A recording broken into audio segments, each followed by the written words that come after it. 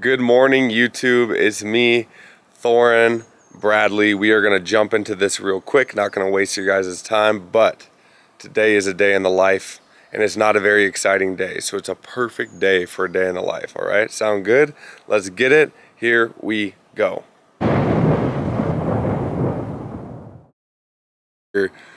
Getting ready to do my little morning warm-up cardio session before legs. Today's kind of just going to be a day in the life. I'm going to talk to you about a couple of the struggles I've been going through. Nothing scary, just normal life stuff. We'll look at a couple of the foods that I eat earlier in the day and why I eat the way I eat now. And then we're going to look at maybe some of the normal stuff I'm doing in my work day. We'll talk about that. And at the end of the day, we're going to take each other through my evening cardio, because yeah, that's what I'm doing. My long sessions of cardio now is in the evening. Not for a particular physique reason, it's for a mental reason, but it's a lot. It's been a lot lately to just keep my head afloat. I'm answering more emails and doing more computer time than I ever have in my life because of the growth that's happened on the internet and social media. It's been wonderful, but it's been a challenge. I don't have a team. I don't have a manager. I don't have an agent. You're looking at them. So it's been cool to be able to show some of these brands how it's done and really put them in the dirt with, put them, you know, in the rear view when it's taking off, and really forcing growth myself has been something I'm really proud of, and something a lot of brands reach out to me for help with. So it's dope because it's not even my background, you know? But anyway, long story short, I just mixed up some This is C4 Dynasty. I'm not going to even tell you a code because honestly, you'll reach out and ask for. I'll put it in the description or something. Let's not cloud this beautiful video with too much sales tactics here. But if you want to screenshot that ingredients list real quick, let's see if we can get it to focus. There we go. Maybe that's focused. But you can screenshot that ingredient list. It's pretty insane. Very highly dosed pre-workout. Probably the most highly dosed pre-workout I've seen ever. But anyway, shake that up. I'm gonna get this morning cardio started, this leg day started. Legs on a Monday, I know. What a hell of a chore that's gonna be. And then we'll jump into it, okay? I'm sorry if I sound tired. I literally am.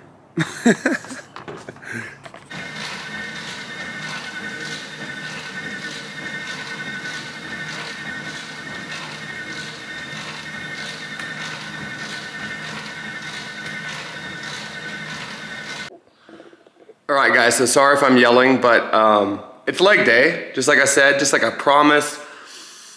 The workout is posted on my fitness app. Sorry, let's scoot this back so you can see me a little bit better. The workout is posted on my fitness app as today's Thor's workout of the day. So today's leg day is the exact one that I'm doing. The cool thing is I actually have two great warm-up movements today that I'll be doing to get ready for leg day. Of course, you guys know I just did the step mill, so you saw me working there, or the Stairmaster.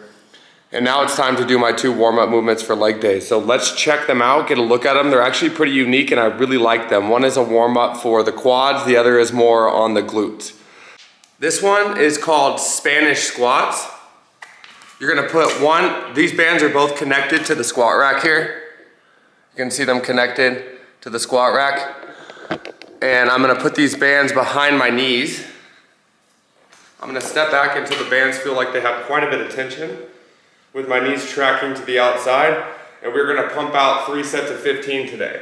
Down, squeeze at the top. Down, squeeze at the top. Man, I'm really loving this improved quality on the camera.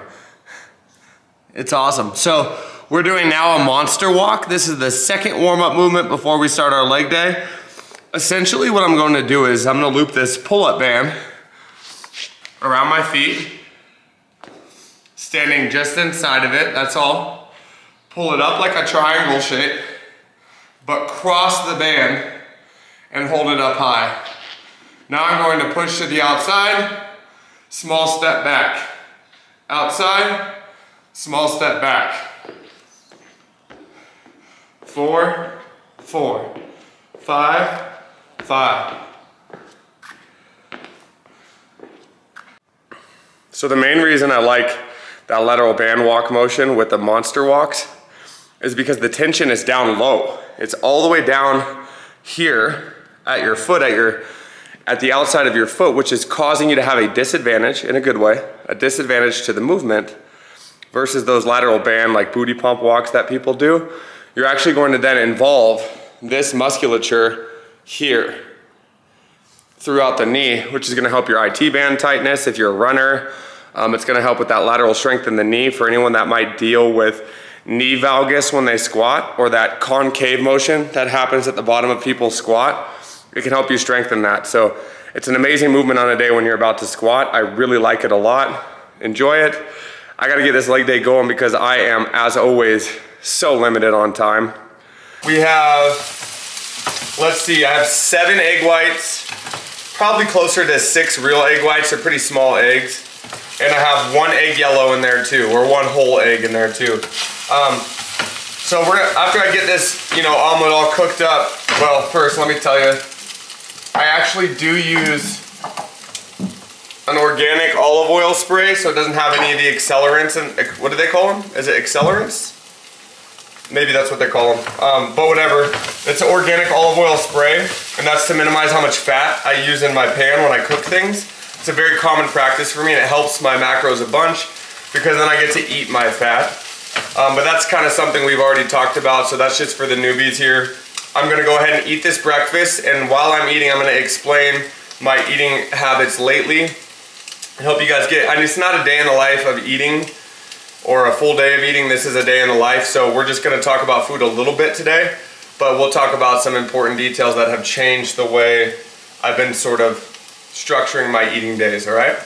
And what's that weird shit in the corner? That stuff is sauerkraut. I know, not exactly the most appetizing thing in the world. I'm not gonna be eating them together, blending it or anything. I just gotta get it in. So, a lot of people ask me, how do I help with bloating? How do I help with digestive help? How do I help with just your gut or your just overall breakdown of foods? If you're eating a lot of protein, as a female or a woman, it might be new for you to be eating over 120, 130 grams of protein a day, especially if you just started tracking your macros with me through my app.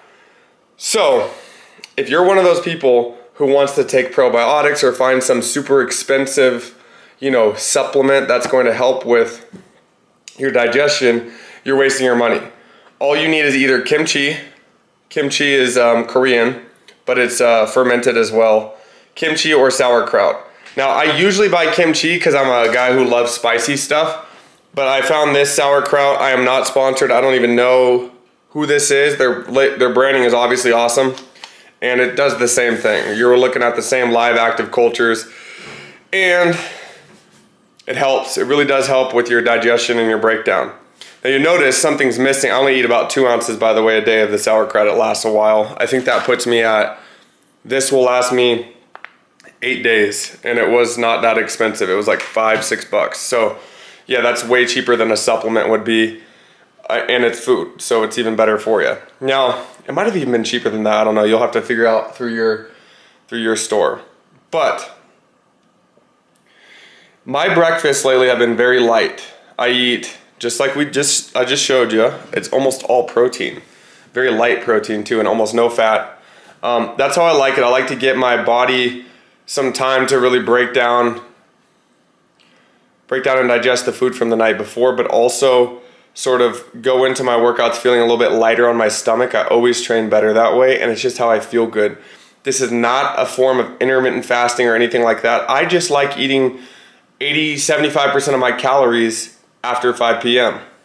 It's not intermittent fasting because I'm not fasting, but I just like to keep my meals light, make sure I'm staying in protein synthesis during my workouts, so I'm eating egg whites after I lift. And then later in the day, when I do my cardio, after my work day, I do my cardio to kind of wind back out. And when I do that, I'll throw down maybe a light protein shake with a banana or something. And then I'll eat the majority of my food after that. Now there are days that come by where I'm just ravenous, super hungry. Maybe I will add 2 pieces of sourdough toast with this breakfast. Maybe I'll add a chicken and rice meal in the middle of the day or something. But for the most part, I actually really do just eat an egg white omelet, maybe a piece of fruit, the fermented item, wherever it's kimchi, or it could be It could be the sauerkraut. Then I'll have my shake and my banana midday, and then I'll eat most of my calories in the evening. So those are usually in the form of potatoes, lean meats like elk, chicken, stuff like that, or a fish, and then, you know, wrap it up with a nice dessert of some kind. Not dessert, you know, obviously something pretty healthy, but that's how I eat. And that's how I've been liking my structure of my day lately. It makes me feel sharper.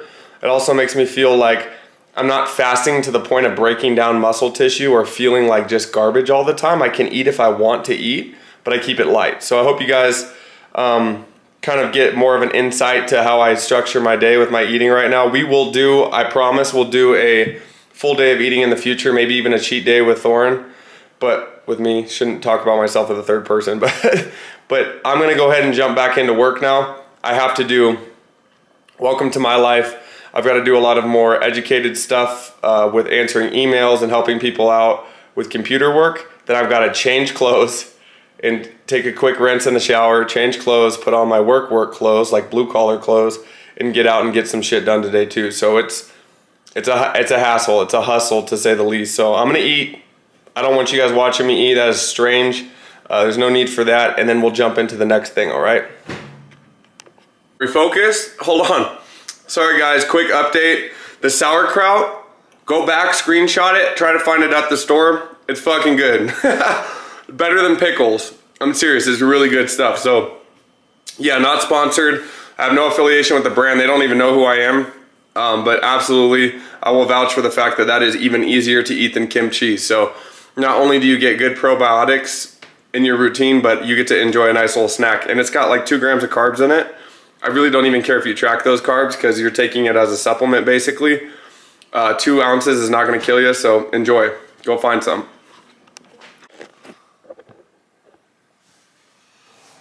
All right guys, I am 2 hours in of answering macros and questions on my emails. For those who don't know, I run a fitness app. It is called Oak.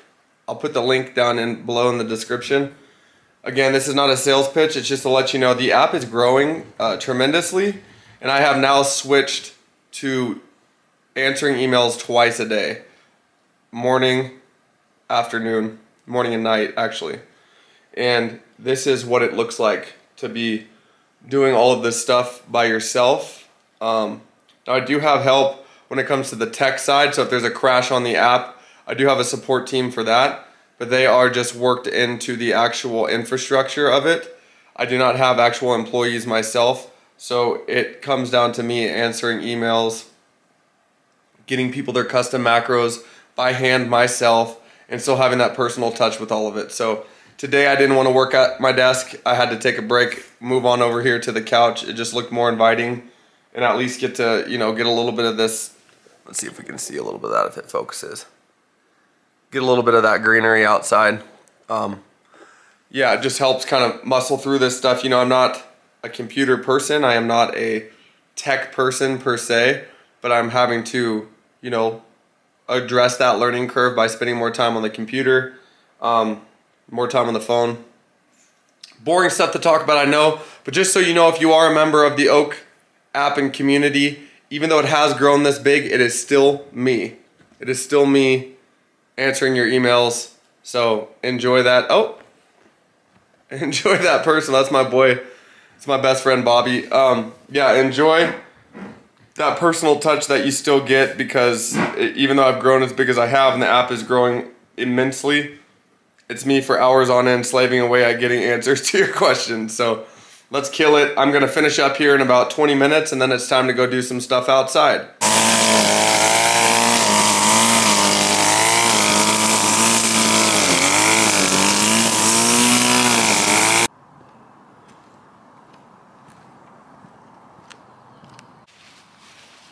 You know it is officially the end of spring, or the rainy and snow season, because I have a series of these cool hammocks around my property for when I have friends over or people over. Sorry, there's some bugs in here. And when I have friends over, family over, people over, I like having these series of hammocks just hanging around, so people can, I get these string lights going and people can just kind of kick back and relax with a beer. They all have cup holders in them. So my property is quite relaxing, to say the least. And I will say that after the fact that these straps, so these are like really nice sort of outdoorsy camping hammocks that are real good for climbing or climbers and campers and stuff like that. But I will say, with the fact that I'm a heavier guy, I'm like 200 pounds, I get in slow. You gotta not put all your trust in it, you know what I mean? But other than that, this is a cool way to kick back for sure. So I'm excited to get these all busted out again for the season. 30 minutes. End of the day, this is how I get some of that built up stress sort of out of my system, so that when I go back inside to eat dinner, I've got all that kind of melted off me, it feels like. So yeah, I'm doing 30 minutes right now. No fucking cheating, guys. If you're using a step mill, Stairmaster, incline treadmill, hands off. Forearm training. So I'm actually gonna give you my favorite forearm training exercise. I've been really sticking to this one for the last like 2 or 3 months. It's pretty easy to set up, but it requires some attention. So pay close attention to how I do this. We have a thick band, very thick band. We're going to set it over the barbell that is on a rack. This is not a Smith machine. It needs to be a barbell so that it rotates. Next, we are going to fold over one more loop just so that it can't move. Now it's going to allow it to roll up. You notice that? Now what you can't see is at the bottom, I'm going to have this band cinched down onto a weight. All you need to do is loop it through, pull that weight up, and again, watch closely, looped over, and then one time, you're gonna have to really smooth that over like that. Now it's in the middle, grab the barbell as such, and roll. And as I roll, the tension is going to slowly lift this kettlebell off the ground. This is a 45 pounder, pretty challenging. For most people, a 45 is probably even too much, but you are going to forward roll all the way up, let it down quickly, but smooth, don't let it bounce, let it rest, and then I'm going to go up again. And I'm going to do 5 sets of 3 total roll-ups, and then my forearms are going to be completely fucking toast. Here I am working through it, and there you go. That's one of my favorite ways to train forearms, and it can actually be quite therapeutic for people who do a lot of hand movement, you know, typing, etc. So I'm gonna finish this. Let me get my actual real sets in, not my YouTube sets, and then we're gonna go talk and finish up this video for the evening, all right? So that was it, a day in the life. I showed you most of what was going on today. Obviously there's little odds and ends here and there that I had to just get down and dirty with and put the camera aside, but you know, these YouTube videos are getting more exciting and more fun to make as we go along, because I'm able to share with you guys a little bit of both worlds, both the exercise and nutrition and fitness modeling side of me, and then the blue collar side of me. You know, I'm really juggling the dichotomy between those two things along this journey, so I'm learning, but you know, I'm not going to lose either part of me along the way, and that's sort of why I've done things the way I've done them. That's why I choose to live this rurally. But I do have one last topic I wanted to cover.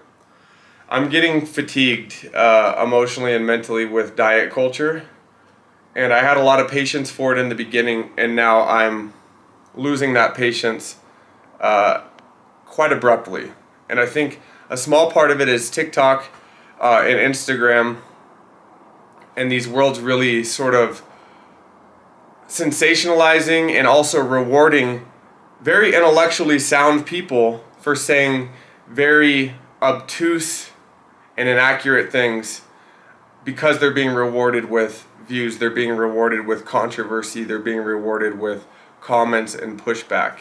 And it's really changing the culture of this industry and pulling balance out of the picture and rewarding some of these idiots who are very intelligent humans, PhDs even, if you will, and it's rewarding them for saying things that even they know really is off kilt and should not be rewarded. So let me be very clear. When I went to school, I got my master's degree. I specialized in cell signaling cascades, and exercise physiology is what I spent all my time reading and studying and inundating my life with. It was extremely and is extremely rewarding to know that along the way you start to find that the real answers for nutrition and health and physiology always lie within the world of balance, what you can maintain for a long time, and also what is at least a little bit enjoyable. So let me be quite plain. Intermittent fasting, keto, carnivore, these 3 diet hacks and techniques that are right now being rewarded for people telling you it's the end-all be-all, they are all unnecessary, to be quite plain, and they are all oversold, over-exaggerated, and you do not have to follow anything like that to get great results. In fact, you're better off not following something like that. Unless you struggle with epilepsy, you do not need to be following any of these diet trends or, sensationalist approaches. Think about it for a second, and I wish this would go viral because it truly is the answer. Think with me, imagine that you are from a different planet and you have not been inundated with all these culturally weird norms of thinking that a diet is going to solve your problems, and just listen to the words that I tell you real quick. Quote it, "A diet rich in fruits, vegetables, whole grains, beans, lean meats, and some fish and seafood is very well balanced, and as long as you know your quantities, will lead you down a road of a maintainable lifestyle, sustainability, you'll enjoy your life, you will live very long, and you will have a lean, awesome physique." Think about how common sense that statement I just said is. We don't need these fucking PhDs walking around grocery stores with their shirts off, standing in front of a chip aisle, screaming and ranting away about how chips are going to end you. Sure, you should not be eating processed foods, you should be avoiding as much sugar as you can, but generalistically speaking, it's not going to hurt you to keep things within balance and just stick to something for a longitudinal period of time. Fruits, vegetables, whole grains, beans, lean meats, and some seafoods is all you need to maintain a healthy lifestyle. Just figure out what your quantities should be, and that's it. Intermittent fasting has not been proven in any meta-analysis studies to outperform that diet that I just told you right there, and guess which one out of the 2 is a more sustainable approach for most humans. So again, unless you have epilepsy, you don't need to be doing keto. In fact, I'd prefer you didn't. I'd prefer you built a better fat-burning body on a kindling pile of carbohydrates. That's for a different day. We'll talk about that some other time. Please don't eat only animal meats and organ meats only, because you're going to put yourself at risk for very likely some colon cancer issues and maybe even some cholesterol problems down the road, especially for people at high risk. And lastly, intermittent fasting will only work for you if it fits and works for your lifestyle. Why? Because it'll lead to a situation where you're not overeating. Can't you find that balance without doing intermittent fasting? Of course you can. So again, it is another one of these things that works indirectly, because it is indirectly getting you to the same destination that eating a balanced diet will get you to. It's not sexy, it's not fun. I don't have some flashy statement to make that's going to make it sensationalist, but guess what? That's the fucking truth. So until we get one of those types of statements to go viral, we're going to continue to see people in our society struggle with understanding all of this crazy inundating knowledge that's coming in that is really way beyond what anyone needs to be thinking. Think about how common sense that statement I just made was. Really take it home with you, and you'll have all of this figured out much quicker. You guys have an amazing evening. I'm sorry to tell you, a lot of these super highly educated people are standing on a foundation of really good education that they twisted because they're only being rewarded for saying fucking sensationalist things. So let them do that on their own, and know deep down in your heart, moving on with a sense of balance is going to be the reason why you succeed. It's not going to be jumping on and off all these weird fads. That's all I got for you guys today. Let's hope that the likes, the follows, the views, the subscriptions reward more people like me for preaching a lifestyle that someone actually wants to fucking live.